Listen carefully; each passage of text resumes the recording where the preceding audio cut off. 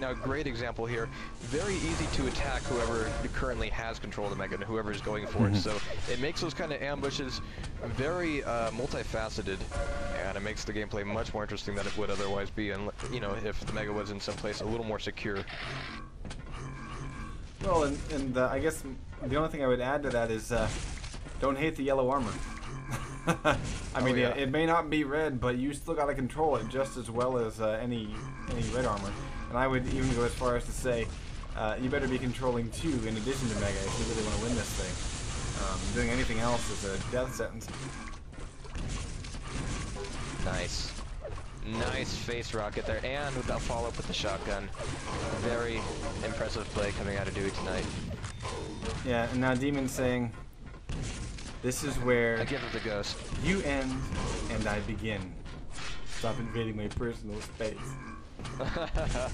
You're poking my bubble, buddy. Alright, with 1 minute left to go, Dewey sitting at 24. And Demon sitting at 1. I believe his reign is coming to a close. Dewey gonna steal that crown, but we have quite a nice roster of potential challengers. Dewey eating a lot of LG here. And 17 health. And Demon cannot get it done. 26. There it is, 26 to 2. Demon recovering the frag that he's lost. What was that?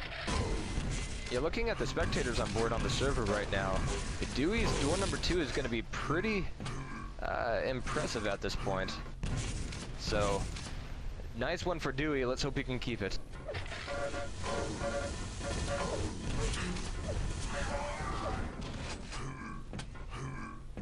And that'll wind that down. Mega health. 28 to 2 is the final score. 27%, and best weapon of rocket launcher for Dewey. Lightning gun in Demon's hand, but a mere 19%. And I believe the Lowland Lions will have to skulk away. And we've got Spungle. Spungle. I like that. Spungle. Splungle. Spungle. Spungle. Sorry. Right, we're going to do that for about 10 minutes now, everybody. Oh, he hopped out. Oh. There we go. There's Sparksy Sparks. Oh, Sparks. Prepare to fight. Sparks is ready, Dewey's ready, and here comes a bit of Furious Heights. 3, 2, Now, we saw Sparks. fight. Sparks definitely played this quite well throughout the ESL qualifier number 4. And surprisingly, even though this is really his house, challengers kept picking it. I mean, they had the opportunity to toss this map out. The only person that was able to beat Sparks on this map, I want to say, was Cliffy. Well, hopefully we're going to be able to see Dewey do a bit of damage here. And right now Sparks is on top of the rocket launcher spawn there, just having taken quite a bit of damage from Dewey. And here comes the Mega. Dewey looking to grab it, and he gets it. Wow, yeah, he is. He didn't land any of those. So yeah, Sparks needing to warm up. This is actually a typical thing from Sparks, although usually he's not this off. There it is. There's one. There's 2. Okay. All right. But he's still hurting for armor. We don't have any resources coming up for another 5 seconds. And Dewey's the one that's ready to grab him. There's one. And, of course, the other armor is over by the red armor. The other yellow, rather, is over by the red armor. Nice rocket out of Dewey there. And good idea by Sparks. And he's going to make both grabs. Yeah, Sparks would have died had he gone running out there after that red. So, good choice. But now, of course, he needs to play the evasion game for about 30 seconds. And here comes Dewey. Landing not 1 but 2 rails there, and he's going to be finishing up with the rocket. Very solid frag from Dewey. Yeah. He had that one padded out.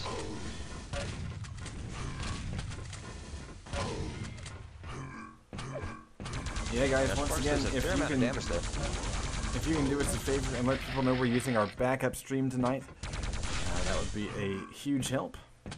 You can tell them to go to the live page and click on backup stream. Alright, Sparks, looking to get first frag. I'm going to hop over to Dewey's point of view because he did indeed earn first blood, has the height advantage in the situation, and is able to steal away the red. That's a quick and easy frag. Oh. Great timing by Dewey. Very nice here. And again, it looks like we might have a little bit of the caster's jinx coming out of you there, Grease, because you were saying that nobody was able to take Sparks down really, and right now we're seeing Dewey doing, well, he's only 2 frags ahead here, and it's only 2 minutes in. Sparks is just warming up. Yeah. Exactly. Like, I would love for this thing to maybe go into overtime. I'd love to see these 2 players go into overtime on this map. But I mean, I've seen Sparks too many times to know that, you know, he will probably turn this thing around in the next 2 minutes. We should see him slow things down. We'll see his rail start hitting. And then... Alright, well, I'm going to be looking for that. But right now, what I'm seeing is Dewey pulling out a hell of a lot of damage here. Yeah, I would love very nice weapon switch-ups. I'd love to be proven wrong. I would love to have more than like one person able to take down Sparks in this map, because he might actually choose another one. We're going to force him to learn another map. No, I'm just joking. Actually, Sparks is quite accomplished on every map. Including T1. There it is. He gets on the board. Well, there we go. Now, this could be including 31. The point. Yeah, this could be the point that we've been looking for. Sparks grabbing the red armor. Now he's going to be looking to do some damage to Dewey as that mega health is a nice pop-off there. Dewey does get the grab. Now there's some LG hitting quite a bit of it there. But right now Sparks is down to 43-41. Red coming up here in about 3 more seconds. He's dropped down a little bit early. They're going to be soaking up some splash damage from Dewey. Dewey comes in with the steal. Sparks is down to 28 health, and Dewey's down to 34 himself. He's going to be grabbing this 50, which is going to help out a bit. But Sparks grabbing that yellow. I don't know. This could still be that we're at a point where it's still very. Yeah, but the key thing there, Dewey is maintaining the height advantage for those red grabs. Sparks is way early with his moves to red, and although he's hitting a lot of rails here, but those early moves to red really gives Dewey an advantage because he can see when the red armor spawns. On the other hand, Sparks is having his view turned up and away from the spawn, trying to stay out of sight of Dewey and also dodge rockets at the same time. It's not working out for him, so I think, you know, Sparks can switch up the ooh, wow, great dead on, beautiful rocket. Sparks can switch up the height advantage, which actually that's exactly what we just saw. Dewey was down below, Sparks had the height advantage, and look who came out on top. Sparks took a little bit of that rocket splash there, but Dewey soaking up a rail. He's down and he made the grab for the mega, so he's still above 100. Now we have the play coming in for the red. We still have 5 seconds, and Sparks is gonna get it by way of the frag. And we're looking at a 1-point game here now. Yeah, Dewey on the recovery, and here's the thing, no resources for another 5 seconds after that yellow. So Dewey should actually leave this. Nice LG from Sparks. I don't agree with this play by Dewey. He missed that one. Yeah. He actually should have left the room. He honestly, you know, maybe try to steal the mega, but that's sort of the obvious play. I think Dewey needed to do something not obvious, like go get the red armor.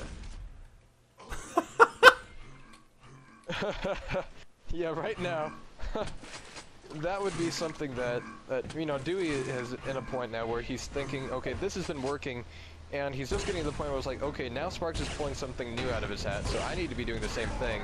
But hopefully he realizes that before too much time goes away, because we're looking at 4 minutes left. Sparks taking the lead. There it is at 6 minutes and 18 seconds. And there's Sparks down below with the mega, and he's looking for Dewey to do it and make the grab, but Sparks is going to have plenty of time to make it, get that nice rocket there, and closing in with the finish with the shotgun. Now, what the hell is going on here? What's Dewey got to do? Well, apparently spam nades for Sparks is what he needs to do there, picking up another frag, but Dewey was nowhere near that mega when it spawned. Didn't really have any angles to try to knock off the stack from Sparks, and he's lost the timing, frankly. Sparks has it, and we know that Dewey won't be coming back to this room. Oh, I lied. Sparks does not have it. He's going for the frag instead.